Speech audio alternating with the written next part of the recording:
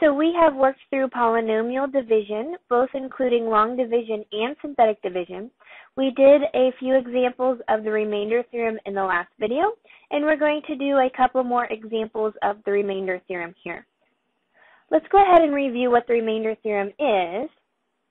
And it basically says if you want to substitute a value into the polynomial, you can do that just the way that you're used to doing it, or you can do it by using synthetic division or long division, and the result is going to be the remainder.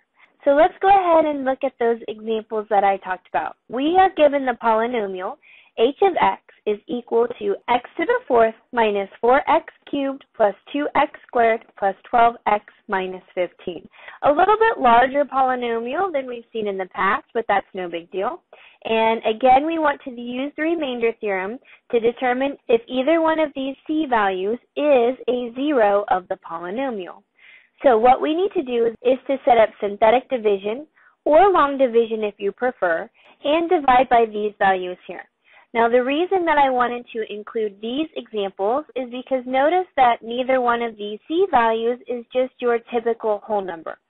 So I wanted to show you this to prove to you that synthetic division would actually be better in these two cases rather than just substituting these values into our x value. So I just wanted to emphasize that synthetic division and the remainder theorem works no matter what type of divisor that you have, whether it be a radical like in example 1, whether it be an imaginary like in example 2, whether it be a whole number like we saw in the last example, or it can even be a decimal or a fraction, which I didn't include any examples of. At this time, I suggest that you pause the video to see if you can determine if either one of these c values is a zero of the polynomial.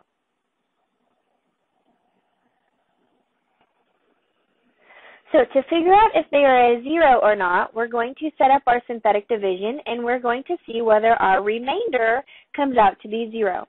I need to use my coefficient, but first I need to ask myself if I'm missing any terms, and I am not. So I just use my coefficients that I see. 1, -4, 2, 12, and 15. Since it gives me the divisor here, I'm going to use exactly that number.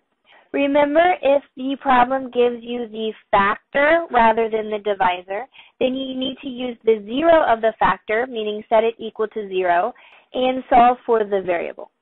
So we have our divisor of √3. Now let's work through the synthetic division. We bring down 1, we multiply, 1 times square root 3 gives me square root 3, and we need to add. But I cannot add these because these are not like terms. So I just need to copy down what I see, my whole number plus my radical. Now I need to multiply. So I have square root 3 times a -4 plus root 3. So if I distribute this through, this gives me -4 times square root 3 plus root 3 times root 3. Anytime you take a square root times itself, the square and the square root cancels out, and so we're just left with the number on the inside. Now let's pull that back up here, but I'm going to rewrite it in just the proper order. And so when I add 2 plus this here, 3 minus 4 root 3, I can only add like terms.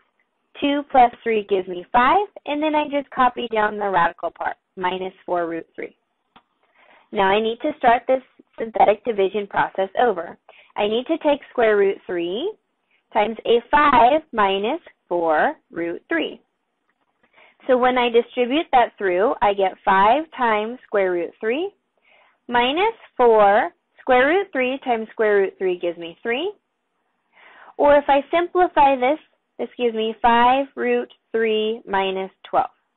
So that's what I'm going to insert here, but in the correct order. -12 plus 5 root 3. So when I add these, my whole number, 12, and -12 cancels out, and that leaves me with 5 root 3. Now I need to multiply, so root 3 times 5 root 3 gives me 5 times 3, or positive 15. So I pull that up here, and it looks like I forgot my negative, so there should have been a negative here. So negative 15 plus 15 gives me a remainder of 0. And that's what we want. If we wanted to figure out if it's a 0 of the polynomial or not, then we want a remainder of 0. So my final answer here is that square root 3 is a 0 of this polynomial. When I substitute that in for my h of x, it comes out to be 0. If we were to care about this in the graphing sense, we would note that square root 3 then would come out to be an x-intercept on our graph. Okay, let's move over to example 2. We're going to do the exact same thing except for we know that our divisor is an imaginary number. So I set up my coefficients, 1, negative 4, 2, 12, negative 15. I'm going to divide by 2 minus I. Bring down my 1, multiply 2 minus I, and when I add these, I can only add like terms. So negative 4 plus 2 gives me negative 2, and then minus I. Now I multiply them, 2 minus I times negative 2 minus I. I'm multiplying two binomials here, or a 2 by 2, so I have to FOIL this out. First, 2 times negative 2 gives me negative 4. Outside gives me a negative 2i. Inside gives me a positive 2i, so those cancel out. And negative I times negative I gives me a positive I squared. We know that I squared turns into negative 1, so this is negative 4 minus 1, or negative 5. So that's what I'm going to substitute in up there. Now when I add these, 2 minus 5 gives me negative 3, and then I need to multiply them. So let me do my scratch work down here. 2 minus I times negative 3. If I distribute this through, negative 3 times 2 gives me negative 6, and negative 3 times negative I gives me positive 3i. So that's what I'm going to put up here.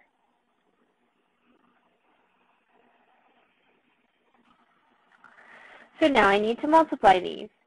2 minus I times 6 plus 3i. First, 2 times 6 gives me 12. Outside gives me positive 6i. Inside gives me negative 6i. And last gives me a negative 3i squared. My 6i's cancel out. 12 minus 3, I squared gives me a negative 1. So this gives me 12 plus 3, which is 15.